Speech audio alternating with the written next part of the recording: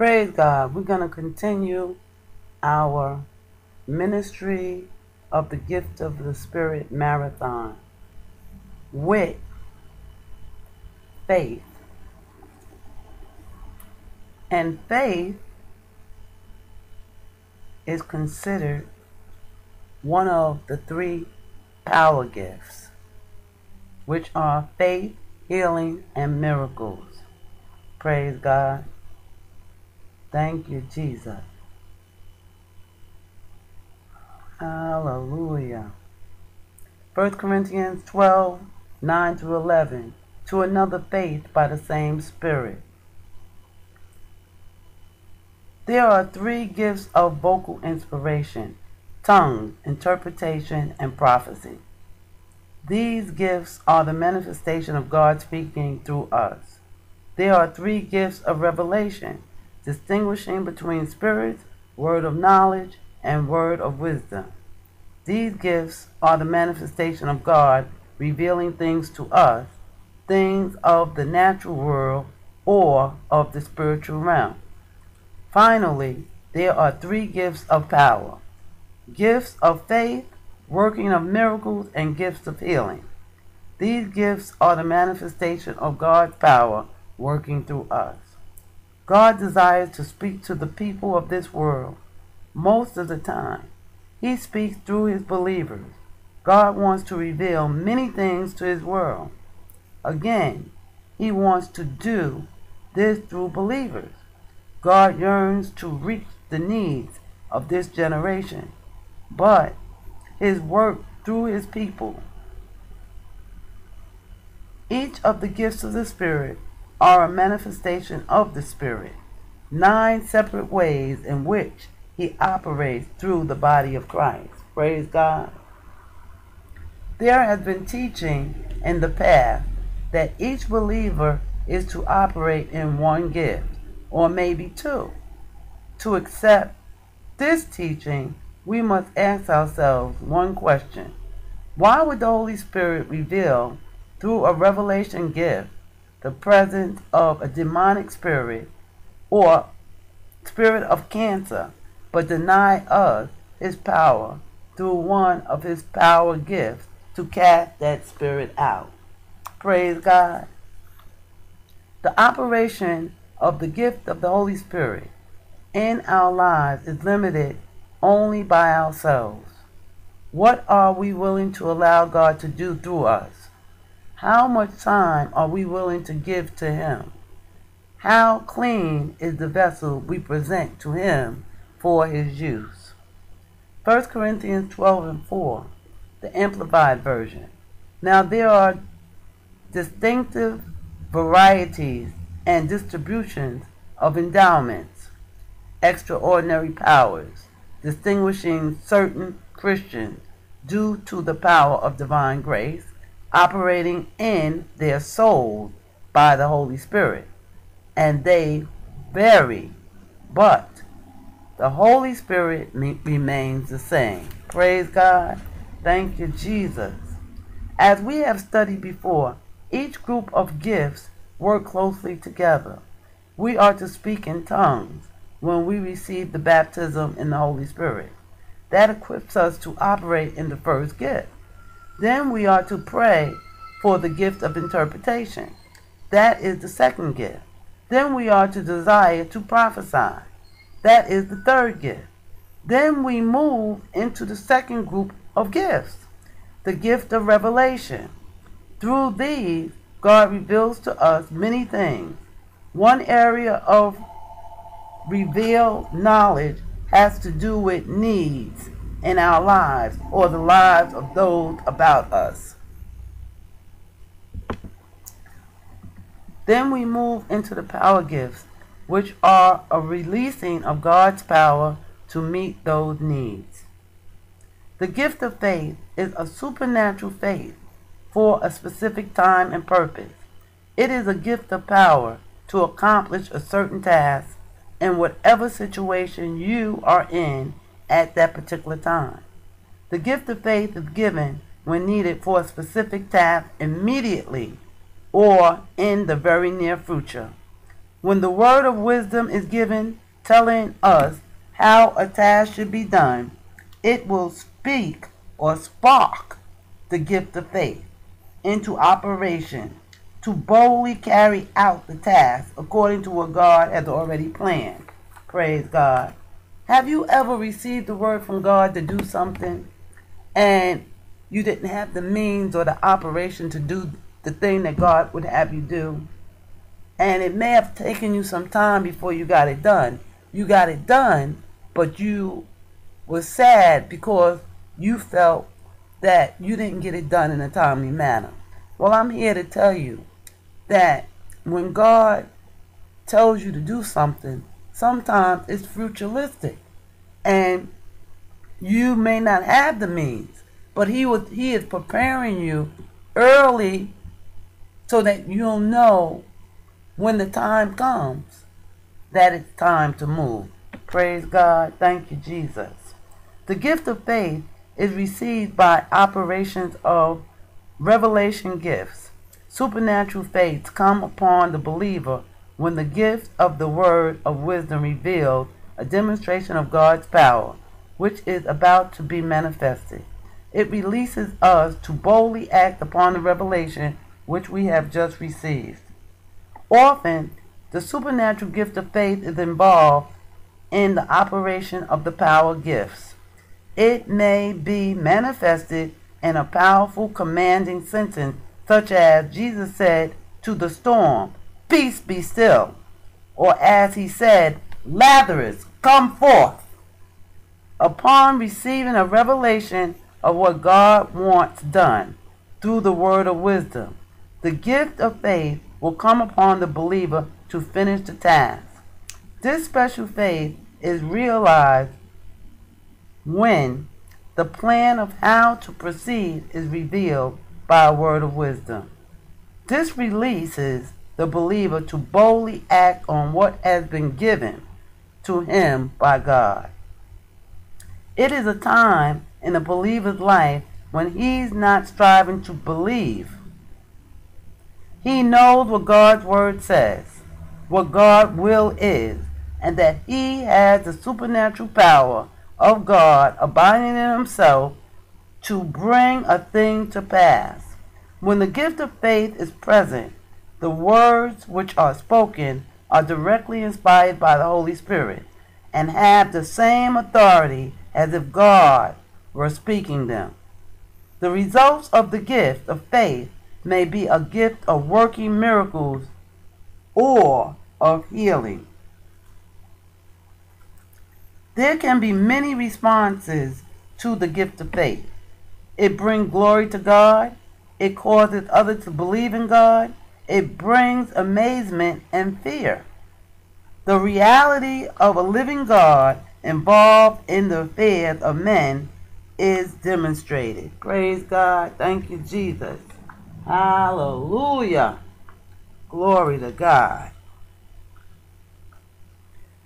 The faith by which we accept Jesus as our Savior is a gift from God which comes through hearing the Word of God.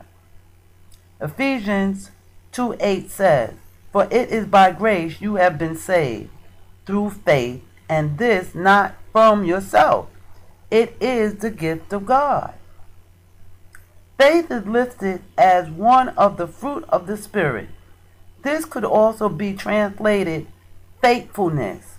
It is a faith which grows in the life of a Christian to establish him in spiritual character. Galatians 5:22 and 23. But the fruit of the Spirit is love, joy, peace, patience, kindness, goodness, faithfulness, gentleness, and self-control. Against such things there is no law. The law is done away with when we work with these characteristics. And in order to operate the gifts, you need love. Praise God. There is a general, everyday type of faith which comes through knowing God, knowing His Word, and believing. It is having faith that what He has said He will do. This faith is strengthened every time we pray and received the answer to that prayer. Mark 11:24 says, "Therefore I tell you, whatever you ask for in prayer, believe that you have received it and it will be yours." Thank you, Jesus. Hallelujah. Jesus operated often in the gift of faith. The following are just a few of the times. In Luke 7:12-15, as he approached the town gate, a dead man was being carried out, the only son of his mother, and she was a widow, and a large crowd from town was with her. When the Lord saw her, his heart went out to her, and he said, "Don't cry." Then he went up and touched the coffin, and those carrying it stood still. He said, "Young man, I say to you, get up." The dead man sat up and began to talk, and Jesus gave him back to his mother. Praise God. Thank you, Jesus. The gift of faith. Even as Jesus was told of the sickness of Lazarus, he knew that Lazarus' death and resurrection would be for a time of teaching of his own death and resurrection. John 11:41-44. So they took away the stone. Then Jesus looked up and said, "Father, I thank you that you have heard me. I knew that you always hear me, but I said this for the benefit of the people standing here, that they may believe that you sent me." When he had said this, Jesus called in a loud voice, "Lazarus, come forth." The dead man came out, his hands and feet wrapped with strips of linen and a cloth around his face. Jesus said to them, "Take off the grave clothes and let him go." The ultimate gift of faith was that of Jesus laying down his life to pay the penalty for the sins of all mankind, and knowing that he would be resurrected. John 11:25-26. Jesus said to her, "I am the resurrection and the life. He who believes in me will live, even though he dies. And whoever lives and believes in me will never die." Do you believe this? Thank you, Jesus. Hallelujah. There was miracles working in Mark 4:37-41. A furious quail came up, and the waves broke over the boat, so that it was nearly swamped. Jesus was in the stern, sleeping on a cushion. The disciples woke him and said to him, "Teacher, don't you care if we drown?" He got up, rebuked the wind, and said to the wave, "Quiet, be still." Then the wind died down, and it was completely calm. He said to his disciples, "Why are you so afraid? Do you still have no faith?" They were terrified and asked each other, "Who is this? Even the wind and the waves obey him." Bless God. Thank you, Jesus. We often overlook the fact that Jesus, as a man, walked on water. He operated on this earth as a man, not as God. Too often we look at Peter as a symbol of failure in this incident. It would be good for us to remember that Peter did just as Jesus did. He accomplished the work of Jesus on this occasion, even if only for a short time. Matthew 14:25-32. During the fourth watch of the night, Jesus went out to them walking on the lake. When the disciples saw him walking on the lake, they were terrified. "It's a ghost," they said, and cried out in fear. But Jesus immediately said to them, "Take courage, it is I, don't be afraid." "Lord, if it's you," Peter replied, tell me to come to you on the water. Come, he said. Then Peter got down out of the boat, walked on the water, and came towards Jesus. But when he saw the wind, he was afraid and began to sink. Cried out, Lord, save me. Immediately Jesus reached out his hand and caught him. You of little faith, he said, why did you doubt? We are not to doubt, especially when we're operating in the gift of faith. Praise God. And when they climbed into the boat, the wind died down. Then those who were in the boat worshipped him, saying, Truly you are the Son of God. Thank you, Jesus.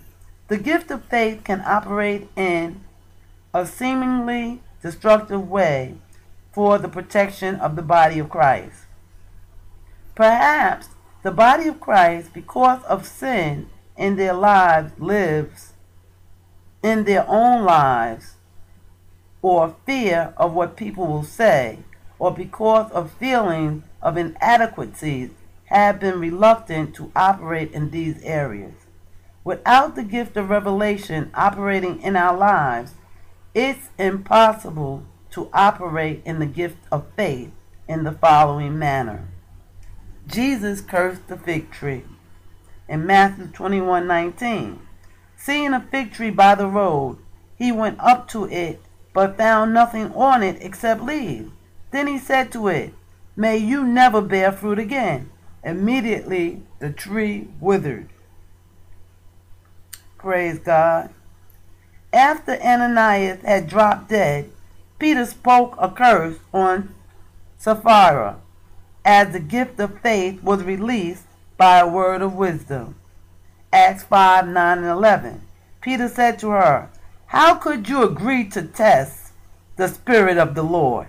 Look, the feet of the men who buried your husband are at the door, and they will carry you out also. At that moment, she fell down at his feet and died.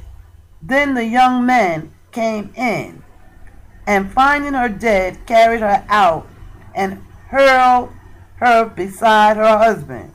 Great fear seized the whole church and all who heard about these events. So please, stop telling your church that God will not give a word that doesn't seem right. He sends a word of correction. He warns his people first. And when the people do not adhere to the warning, they curse themselves. And the next step is losing their eternal life. Praise God. Thank you, Jesus. For many. Thank you, Lord. Because we know right now there are books in heaven, books of life. And Jesus are standing before the books, cleaning them. And many people who we think are going to be in those books will not be in the book of life. Praise God. In 1 Samuel 17:32, 38-40, 45-49, David said to Saul, Let no one lose heart on account of this Philistine. Your servant will go and fight him. Then Saul dressed David in his own tunic. He put a coat of armor on him and a brass helmet on his head. David fastened on his sword over the tunic and tried walking around, because he was not used to them. I cannot go in these, he said to Saul, because I am not used to them. So he took them off. Then he took his staff in his hand, chose 5 smooth stones from the stream, put them in the pocket of his shepherd's bag, and with his sling in his hand approached the Philistine. Goliath, he is called. David said to the Philistine, "You come against me with sword and spear and javelin, but I come against you in the name of the Lord Almighty, the God of the armies of Israel, whom you have defiled. This day the Lord will hand you over to me, and I'll strike you down and cut off your head. Today I will give the carcass of the Philistine army to the birds of the air and the beasts of the earth, and the whole world will know that there is a God in Israel. All those gathered here will know that it is not by sword or spear that the Lord saves, for the battle is the Lord's, and he will give all of you into our hands." And again, God has given us spiritual armor against the powers of the enemy. And he's given us instruction through David what we need to say and what we need to do. It's no new news. We have to read the word and learn what the Father is telling his people to do. Praise God. We can go on and talk about Daniel in the lion's den and his faith, or Shadrach, Meshach, and Abednego. Talk about the furious fire they were thrown in. Praise God. In order to operate the gift of the Spirit, we need total obedience to God. And this is what the stories allow us to understand, so that we can demonstrate for ourselves and for the people of God. People are crying out for power in the church, and God is calling out for obedience of his people. Amen. He said, "Look, I see 4 men walking around in the fire, unbound and unharmed, and the 4th looked like a son of the gods." Nebuchadnezzar then approached the opening of the blazing furnace and shouted, "Shadrach, Meshach, and Abednego, servants of the Most High God, come out, come here." So Shadrach, Meshach, and Abednego came out of the fire. When God is for you, who can be against you? Even King Nebuchadnezzar understood he had to get those men out of that furious fire. Thank you, Jesus. The gift of faith is given to the body of Christ for many reasons. As we learn to operate in it, we will be used by God for the protection of ourselves, those around us, and the body of Christ. Without faith, it's impossible to please God. With faith, nothing is impossible, because when the gift of faith is operating, God's power for miracles will be released. We begin by exercising our own faith. When we come to the end of that faith, very often this special gift of faith will be released when God gives us a word of wisdom.